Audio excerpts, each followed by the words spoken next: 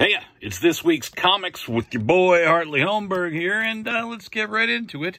First up with this week's DC Pride special. All these specials DC has been put out have been a blast. I can't wait to read this. I don't know really anything about it, but I like all these characters, and I'm really looking forward to it. I mean, you know, some people like to get all bent out of shape because the LGBTQ community is getting a spotlight this month, considering that the straight community gets a spotlight every month and every day. I think people really got to get over it and just let these guys have their moment. Next up, we got Geiger, a series I'm enjoying the hell out of, by Jeff Johns and Gary Frank. They're nailing it. It's a lot of fun. It's sort of high action in a post-apocalyptic world. Nukes have been set off. There's this Geiger dude who's sort of like a champion of the wasteland, and is his family alive or not? Who knows? But it's a really fun comic. If you like sci-fi and post-apocalyptic-y and action stuff, then, you know, you owe it to yourself to buy this. Next up, we got Ant, number 12. Now, get a load of this thing. Eric Larson bought the property Ant off the creator some time ago. The character's been sort of in limbo for ages, and so this is the return of Ant, where Larson wraps up the original series that I think it's been at least 5 years, I think, since there's been an issue of Ant.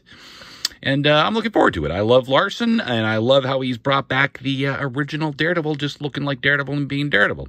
I love public domain superheroes, and this should be a blast. And next up, Rorschach. Oh, man, Tom King's been absolutely nailing this comic.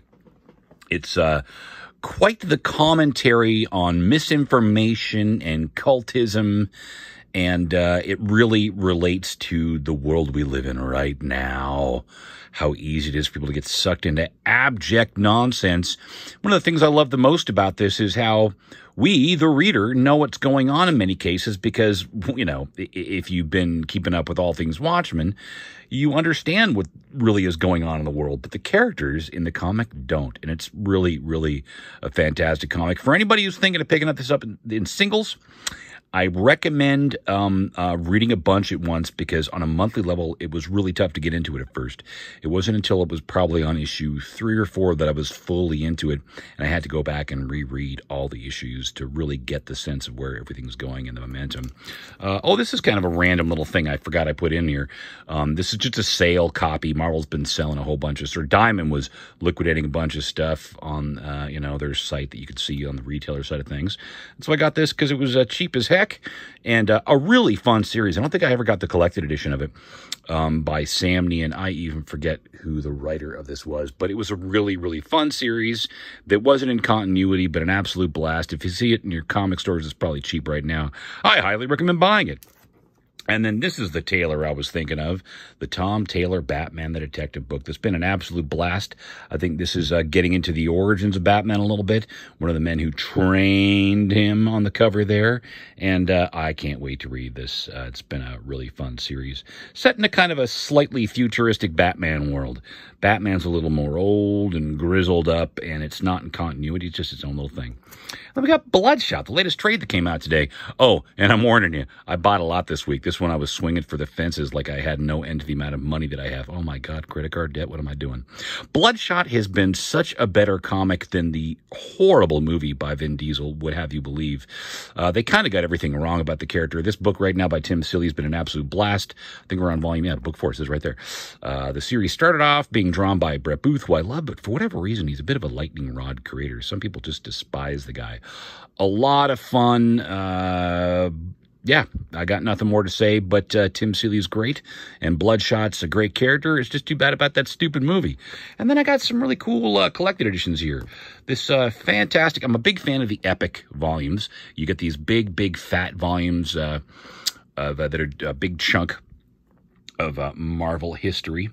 And I was a big fan, or I am a big fan, of the DeFalco Friends run of the Mighty Thor. At the time, I was all grumpy about it when I was a kid. I used to bitch and moan about how they were just trying to redo the Stan Lee, Jack Kirby era. And as I got older, I realized, yeah, that's what made it great. And there was something magnificent about this era that I didn't appreciate as a young man in my 20s that I absolutely adore now. So I can't wait to dig into this. Next up, we got Black Cat. This series was surprisingly enjoyable. I've really enjoyed it. I'm actually a volume behind right now. So I'm looking forward to getting into this once I've finished the other volume I haven't read yet. And then we got some Hellboy goodness. Hellboy and the BPRD. The first volume of this was an absolute blast. I love these Dark Horse hardcovers. I think they're absolutely beautiful. The price point's usually pretty darn solid for what you're getting. And then, oh man, like I said, I was swinging for the fences. I decided to, oh yeah, I got this big old bad boy. Went for the Spider-Gwen omnibus. Yeah, that was a pretty penny, and I can't wait to open this thing up. I'll probably do an unwrapping of it at some point so you guys can see what the binding's like. I guarantee the binding's going to be fantastic. Well, I shouldn't guarantee because nothing in life is guaranteed, but Marvel Heart omnibuses usually have amazing bindings, so I'm looking forward to digging into that a little bit. And I decided to fill some gaps.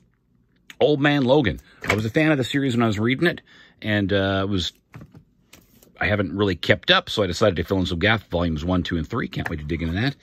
And then I'm wrapping up my Invincible Ultimate Collection with Volume 10 and Volume 11 there. And there you go. There's a big old, giant, ridiculously meaty stack of this week's comics. And thanks for watching. Stay safe out there. I feel like that should have been much longer, but it wasn't. So ciao for now.